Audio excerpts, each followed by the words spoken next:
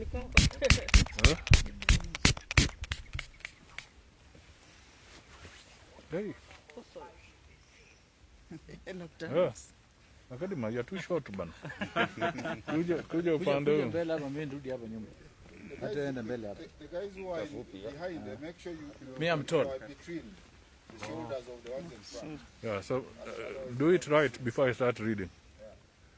And is your namesake? Basi takuja mbele hapa ni mshot. Your namesake, is he still? Remove the mask a little bit. Yeah, I'll remove. Let me hold it. Yeah. I'm not very sure you are. You can see. Mm. I'm a shadow. Right? There. Okay. So, tell me what you're doing before I start reading. Huh? Yeah. Okay. Good evening. Today, the 20th of August, is indeed a day that has gripped the imagination and attention of all Kenyans, not just within our boundaries, but even Kenyans in the diaspora.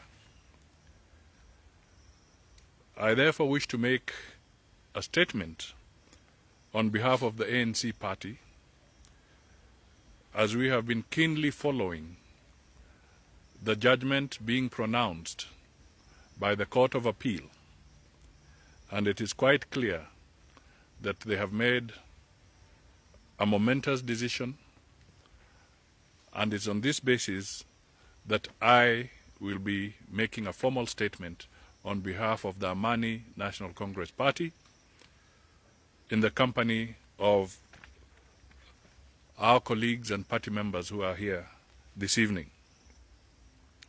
The title of our statement is that ANC abides by the Court of Appeal ruling. The long-drawn BBI process has been taxing to Kenyans. It has sapped their energy, attention, and time, and tested their patience to no limit. Kenyans, both for and against BBI, being an extremely resilient people, have borne the BBI journey stoically. They deserve kudos for staying sober in adversity. It is due to this peculiar Kenyan character of perseverance that the BBI process did not witness any violent scenes reminiscent of such contentious political undertakings, though there were some ugly provocations in some instances. But now that a judgment has been rendered, we should all unanimously, as a united people, focus on more pressing matters that are crying out for attention. We cannot live a dream forever. At one point, we must wake up to the reality and move on.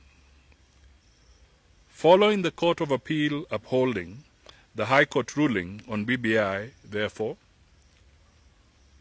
1. ANC respects the decision of the Court of Appeal to uphold the High Court 1 on the BBI matter.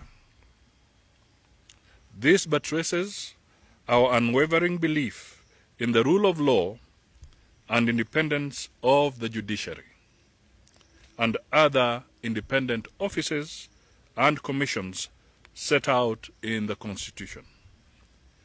It affirms the confidence we have in our judges to discharge their constitutional duty of interpreting the Constitution, for which I have no doubt they have done purely on the basis of their reading of the law and impartially as their oath of office requires of them. Secondly, ANC supported BBI for its beneficial clauses to Kenyans. When we say it is time to move on, we mean that those non-contentious articles in the Constitution of Kenya Amendment Bill 2020 can be salvaged through a bipartisan, national and parliamentary process. We therefore encourage Parliament to seize this moment and lead Kenyans in a collective process that salvages what is useful from BBI. Thirdly, ANC urges all Kenyans of goodwill to now move on and focus on pressing matters that affect them. One such urgent matter is how to manage the COVID-19 pandemic, its deleterious impact on livelihoods, and the need to cushion Kenyans increasingly being pummeled into economic destitution. In other words, our attention should shift to economic recovery. 4. Towards this end, ANC requests the President to consider full focus on the fight and management of the COVID-19 pandemic by reallocating the funds that had been intended for the BBI campaign and referendum vote to the acquisition of enough vaccines for Kenyans. I'll repeat that. Towards this end, ANC requests the President to consider full focus on the fight and management of the COVID-19 pandemic by reallocating the funds that had been intended for the BBI campaigns and referendum vote to the acquisition of enough vaccines for Kenyans. Finally, ANC calls on all Kenyans to also focus on the urgency of creating the right environment for a free, fair, and credible election in 2022. Any slackening of the pace to prepare Kenya for elections in 2022 would be a betrayal. All assistance, support, and capacity building should now be directed at the IEBC to enable the Commission prepare fully for the elections of 2022. End of statement, and thank you. God bless Kenya.